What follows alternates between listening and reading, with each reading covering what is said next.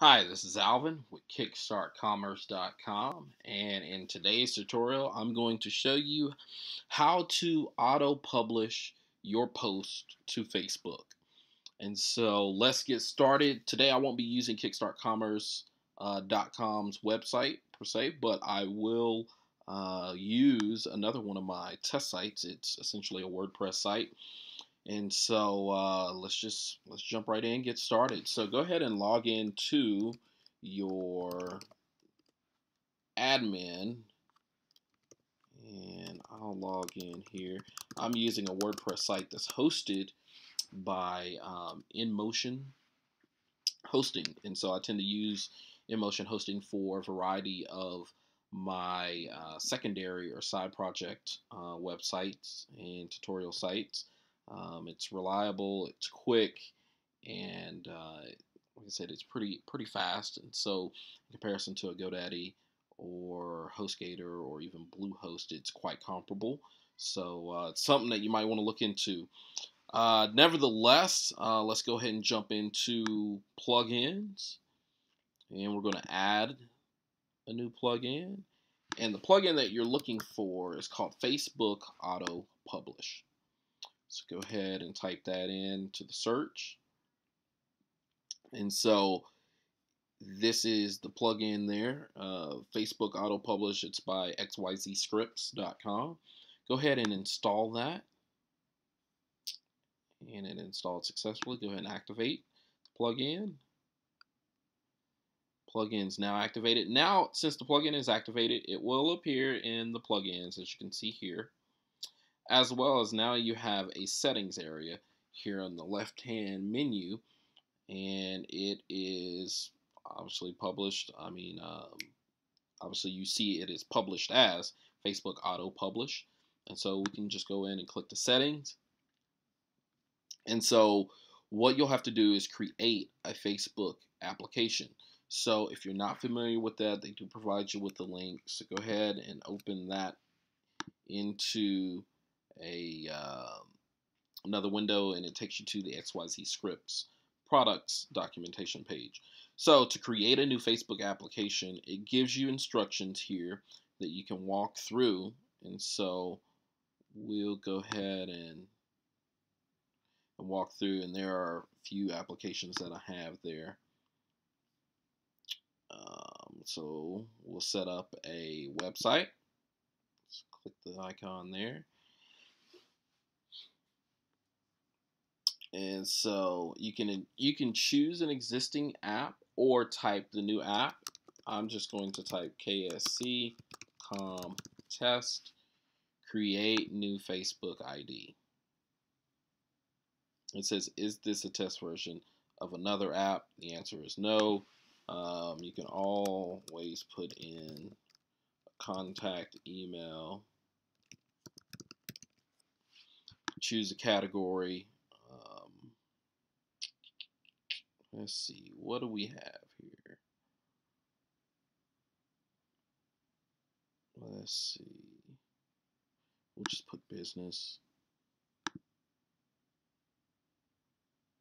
It says create.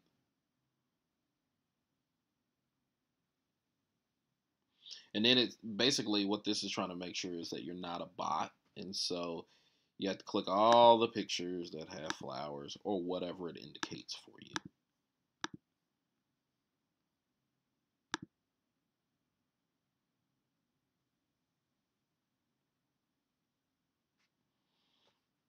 And so it'll give you basically the setup, the Facebook SDK for JavaScript, as well as your app configuration. So I just scroll down to the bottom, go ahead and get started here. Start test. Next. Then it'll say test that application or integration, and then obviously you're finished. So that being said, so you go, well, great, but now what? So how do you get to your apps?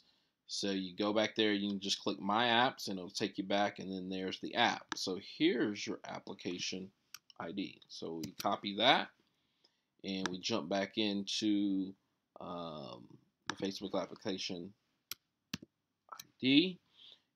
We'll paste that there, and we go back to your app, and you'll need to go inside your app.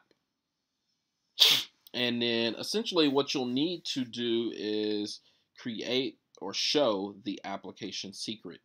Close out of there. So we'll just click show. And of course it's going to ask for, well, wrong password.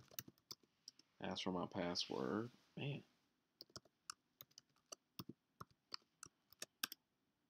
There we go. Right password.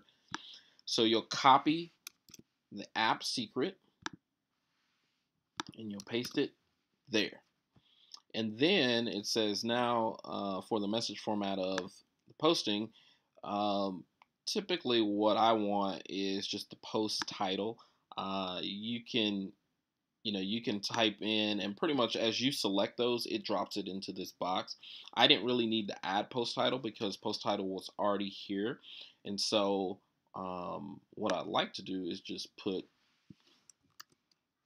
this new post, change the text around a little bit, and I want the blog title there, or I can just go remove that. I just only want the blog title. And then if you wanted the content in there, you could space it out and put content just like that. And then posting method, share a link to your blog post, and that's all we really want to do. And then it says enable auto publish to post to my Facebook account. Yes. And then, so go ahead and click save.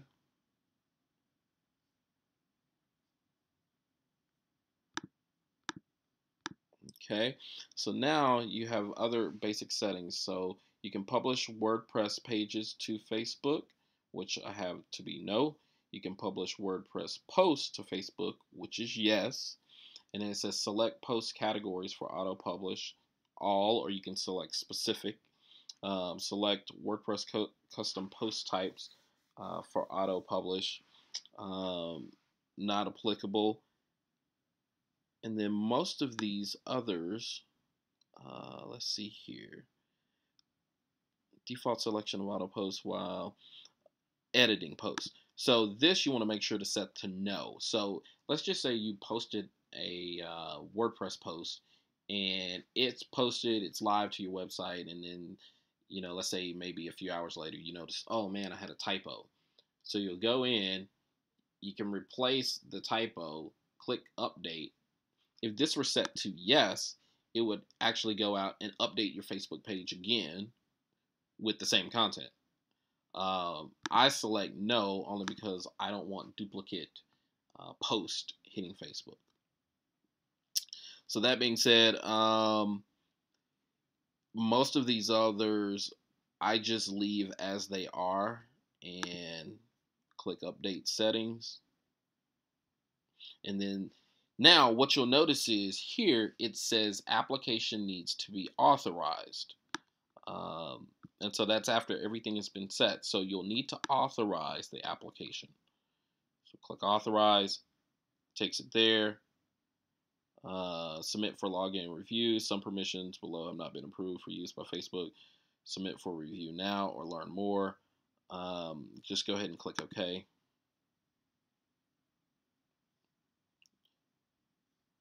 Correct. Okay. Okay. And now we're ready to go back and use it. Now here's the thing.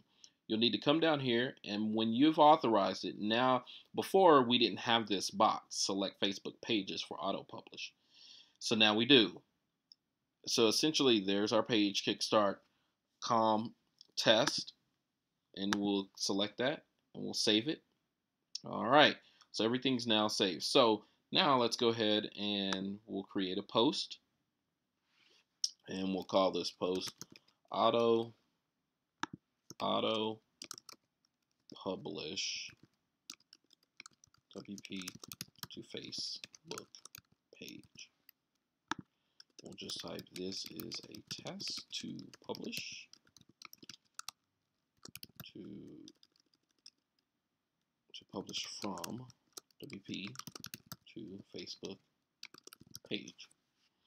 And before we publish this, there's the Facebook auto publish box here, and you can change those settings. You can override your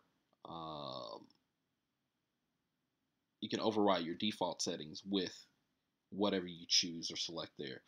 I'm just going to leave it as the default settings for now. And let's see here, we'll just put it out for another minute. Go publish.